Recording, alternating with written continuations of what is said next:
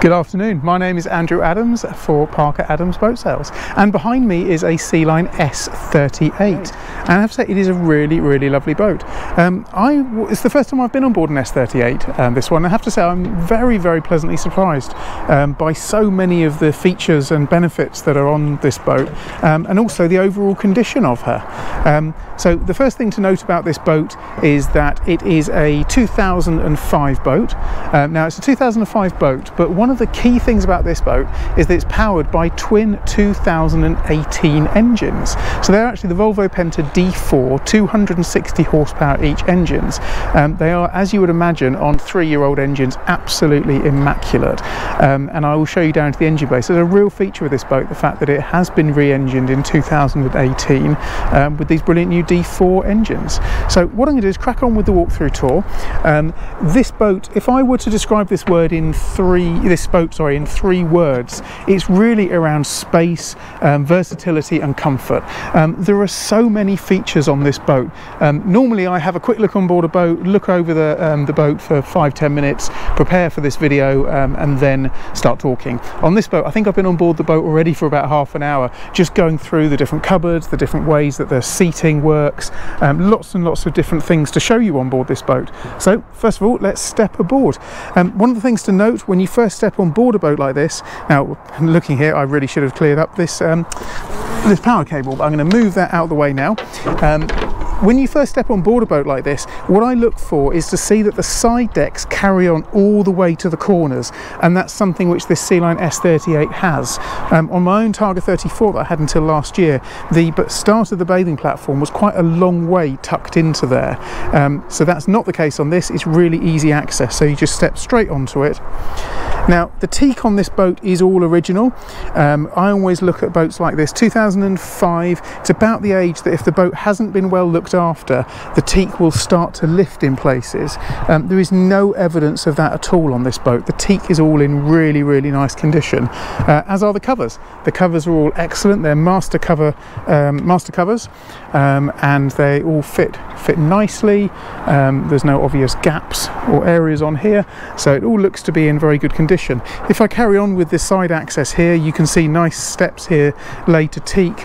As you go up onto the side, you can hold on here to the cover and then work your way round using the stainless steel guardrails and the handle that's there. So let's come through. You've got a twin manual bilges there, and the handles just nicely there. Gas bottle, they're stored just down here. Really nice deep gas bottle locker there. One gas bottle that's connected and another one that's a spare. This door here, so you can lift that up, close it off, so make it really nice and protected for children, to make this a nice area. And the cockpit space here is really good. You've got a nice U-shaped seating here, and then a big lounging area here, and then, well, it's a double helm seat, but you'd comfortably put 3 people at the helm there. Now, talking about features on this boat, just here you have a bit of a work surface. Underneath is a nice surprise. You have a gas-fired barbecue here, so really nice to spend family time up in this cockpit area here, and of course a barbecue on the grill here, so that's a nice feature. Just under here you have a fridge, which is loaded with the essentials of some Coke and Peroni. Nice combination there, and I think I noticed some Stella as well.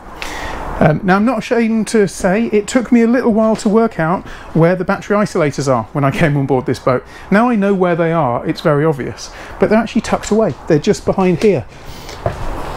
So there you have a fuse panel and the battery isolators nicely put away there. It did take me a little while to work out where they were. Storage space on this boat is absolutely excellent. You have underneath each one of the seats, you have good storage access here. You've got some engine spares in there, you've got a toolbox. Now there is a nice piece of design here which I've brought out. On a lot of boats you can infill this area here to make up a sunbed area, but often that means you need to store the sunbed cushion. What tends to happen with the sunbed cushion is it goes up into the loft and it's never to be seen again, and then hopefully it makes its way onto the boat when the boat's sold. This boat, not the case. Sealine have worked this out, and what they've done is there's a design under here which holds both the sunbathing cushion and also the cockpit table. So the cockpit table can be stowed away to give this really nice feeling of spaciousness up here, but you can also bring out the sunbathing area. Now I'm going to attempt to do this one-handed. I might fail miserably because I'm holding the GoPro, so I may have to put the GoPro down, but let's have a go. So you pull out this section here, pull it all the way out, pull this cushion out, and then just drop it down and into place. There you go, one-handed. And there you have, very quickly, in the space of about 10 seconds, I've converted that into a full sunbathing area. Very, very nice feature and very easy to do. Let's see if I can put it away one-handed as well. There we go, tuck down there and all the way one-handed. I reckon that's 5 seconds that time, even quicker. Just under there you can see there is a table and the legs stored securely. And while we're in this area, I'm going to go down into the engine bay. As I mentioned, down in here you have twin D4-260 horsepower engines that were brand new in 2018. Now, something that Sealine do, and I think it's a great feature, is that they put this additional moulding in the engine bay space, and I think it's excellent because what it means is the engine bay always feels like it's very clean and tidy down here. So you can see this additional moulding where the engines are, and excellent access all the way around these engines, right the way to the back. You've got access to your water strainers here, your oil filters, everything that you need access to is very, very easy to find here. Good big fire extinguisher up here. You'll notice a generator, so this boat is fitted with a generator. All of the controls, everything that you need, nice and handy. Your batteries are stored in this big battery box here. You've got additional battery chargers, you've got your trim tab pumps, you've got your ram actuators for your outdrives, fuel separator system here, your Raymarine VHF radio, your smart pilot, so the brains behind the autopilot, and everything very, very easy to get to. You've got the bilge, you can see straight down here into the hull. The bilge is there, very dry, totally bone dry, not an ounce of water in there, and the seacocks. So just to show you around this engine bay once more, just to reiterate, twin D4-260s, 2018 engines in this 2005 Sealine S38. I'm just going to come back up here, stainless steel ladder, nice and easy to get back out. I'll spin that back round again. Very, very good engine access. In fact, I would say that is the best engine access on any 38-foot boat that I've been on. I'll just close that down. Again, just to mention the teak, laid to teak, excellent condition. No lifting of the teak. The caulking is all sound. Very, very good. So, walking further forward. Here's the dash panel. All the controls are nice and easy to hand. If I were picky, I would say that the dash panel here, it could do with potentially being just sanded down and wrapped. You can see there's just a little bit of corrosion on the surface there, which could easily be addressed with just a wrap. So just something to point out there. All of your controls are here.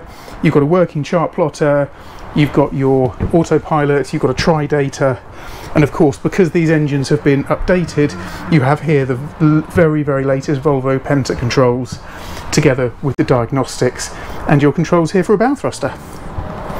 So a nice ergonomically designed dash here. You can sit down, you've got good access and visibility through the front windscreen, or of course if you were standing up, I'll give you the height. I'm 5'10", and that's the view looking forward. Excellent visibility up here. Sealine are very good with their cover designs, and you can see that these front covers actually drop into this section here, and that would provide a space for all the covers to fold up into this top of the radar arch here. So excellently designed cockpit. Let's crack on, let's go on down below. Just take my shoes off. As you would imagine, Sealine space is fantastic, and it's actually very, very deep down here. I feel like I've come down a long way down into the boat, and you have lots and lots of space. So you've got a nice big U-shaped seating area here, portholes up here. Height-wise, always good to give you just a guide in terms of height. As I said, 5'10", you'd comfortably get a 6-foot person standing up here without any issues with headroom. I'll spin this round now to the galley area. And you have a drinks cabinet. Always nice to see a glass drinks cabinet here. All the wood on this boat is in very, very nice condition. You've got a gas cooker down here. You've got a double sink, so double sink in here, and then all the covers are all in place. You've got a twin burner gas hob there. Lots of cupboard space, lots of ease of access to everything. There's a big rug down here, but you can see just under there is a teak and holly floor, which very sensibly is where the galley is. So if you do have any spillages, it either goes onto the rug or onto the teak and holly floor rather than ruining your carpet. Let's start at the back. So the back cabin. Now this is actually a triple cabin, so on a lot of boats of this size you have a double at the back or two singles, but actually this is a triple. So what you have in here is this sofa, which is actually long enough to sleep on. So you have what you'd expect, which is two single beds here. You can get an infill, which would make this up into a large double. Lots of space. You've got little cubby holes here, you've got different lighting controls, you've got a porthole at the end. And then this big sofa area here, if I lay on this for a second, there you go, fully laid down, and that's all the way to the end. So this, I can happily say, is a triple cabin on a 38-foot boat. Really, really remarkable how they fitted all that into there.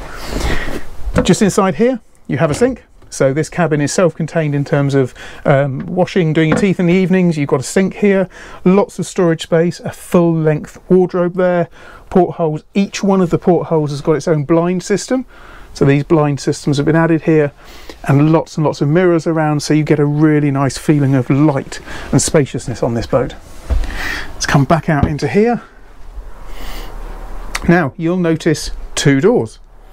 So let's see. This door is as you would expect. This is a very nice heads. You've got electric toilets. You've got a nice designer sink here that sits on top of the work surface. You've got cupboard space there and the toilet. Now this is also a shower room. It's a wet room, so you've got a drainage down there.